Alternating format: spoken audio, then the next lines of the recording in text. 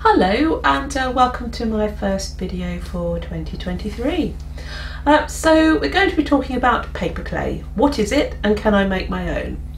So paperclay, the kind of paperclay that I use, doesn't have any clay in it, nor is it air drying clay, although it does dry in the air. So its main ingredient is paper, to which you add glue and various other fillers. And if this is beginning to sound a lot like papier-mâché, well, you're right, they are kissing cousins.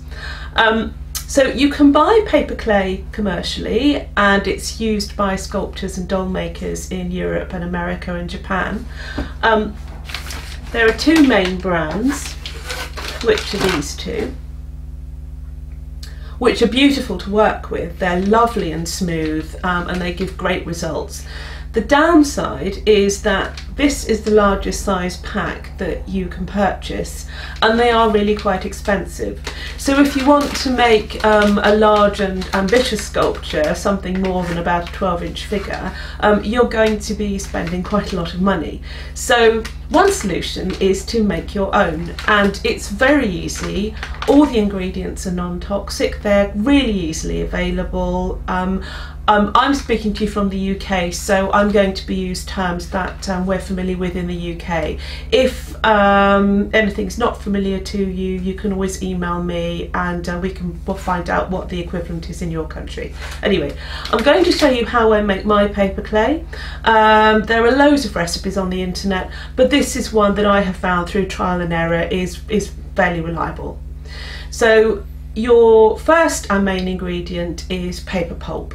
Now you can actually buy the paper pulp already milled and dried and processed for you, which is brilliant, because if you've ever made your own papier-mâché or handmade paper, it's quite a tedious process. But you can start from scratch with shredded newspaper or shredded toilet paper, and you wet it, you leave it to soak for a couple of days, and then you strain it off, and that's your paper pulp. But it can be a bit lumpy. You'll end up with something that looks like this.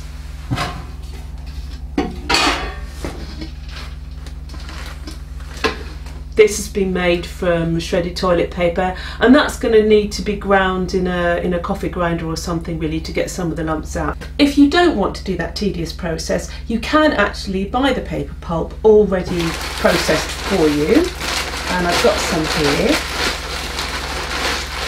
Now I'm going to put my mask on for this. Anytime that you're working with dry or dusty ingredients, you really want to pop a mask on.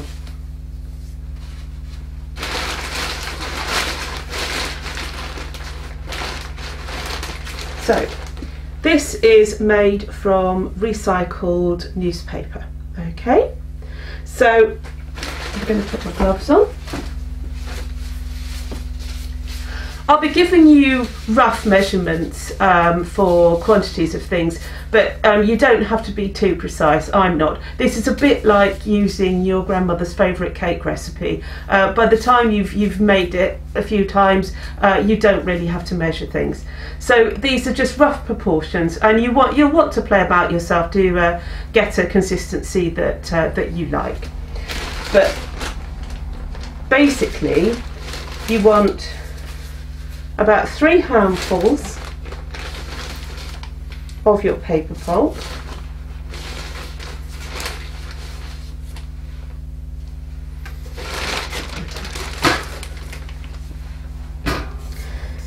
And you want to wet it, not soak it. So you just want to make sure that everything's covered, but you don't want this swimming in water, otherwise it's going to be really sloppy. So I'm just put a little bit of water in there. As you can see, I'm just mixing that to make sure it's soaked in to all the paper pulp.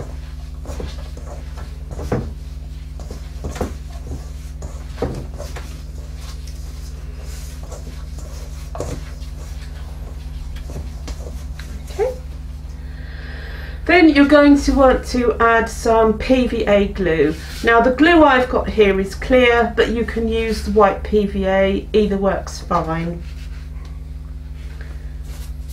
I use a dessert spoon as a rough measure. And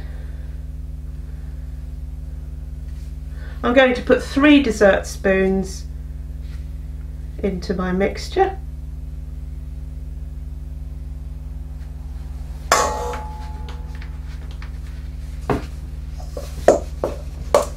Mix that in a bit.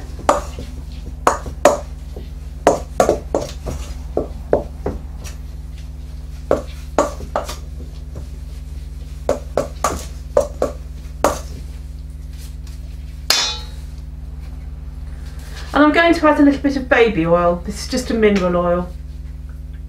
Just a little bit of a squirt there.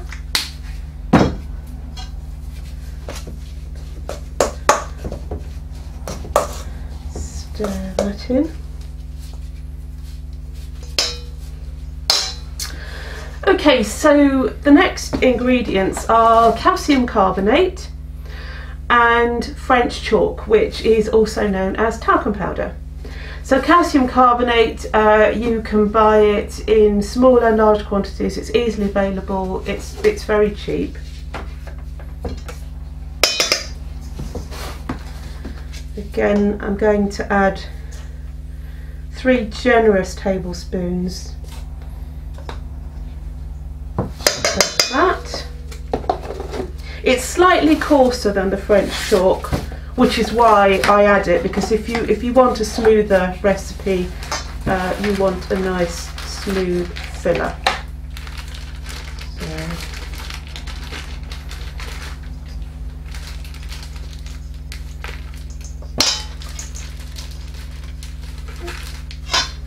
it's about a tablespoon of the French chalk in there.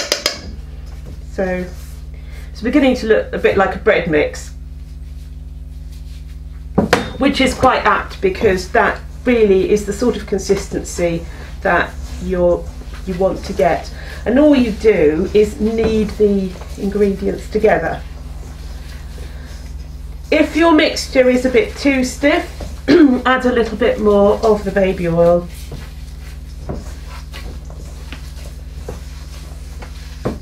Okay, I'm just squeezing and kneading. So as I say, all the ingredients are non-toxic, but do be careful. If you know that you're allergic to any one of these ingredients, then please do find an alternative.